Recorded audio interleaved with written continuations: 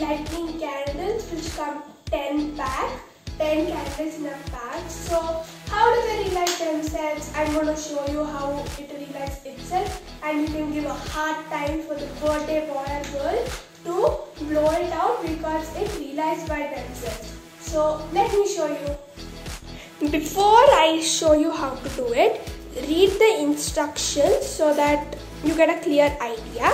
If you don't understand the instructions, then watch the full video to understand how. So I have taken an eraser here because I don't have any cupcake cake and all.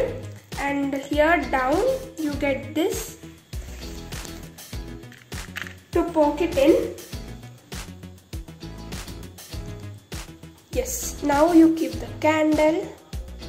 Let me put it in. I'm using a matchstick here to light it. Let me light it.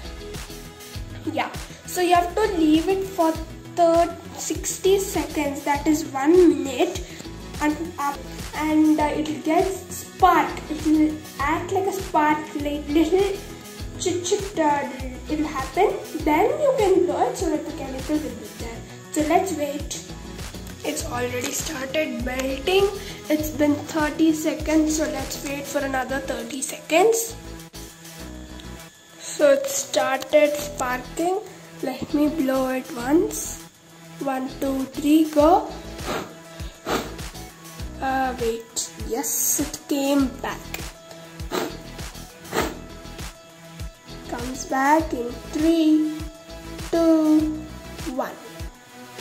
So you'll give a very hard time for your friends or the birthday girl or birthday boy by giving this candle. They'll blow it off, it will come back. You blow it off, it comes back. So let's try one more time. 3, 2, 1, go. Yes, it came back. So one time if you blow hard, then it will go up and it will not come. So that time you'll have to light it again with a lighter or the matchstick. So try to close the doors, the windows and off the fans so that the air does not come. Let's try again. Last time. 3, 2, 1, go. Went and it will come. Wow. So that was the video on how to use this. Many people don't get to know, so I just did a video for your information.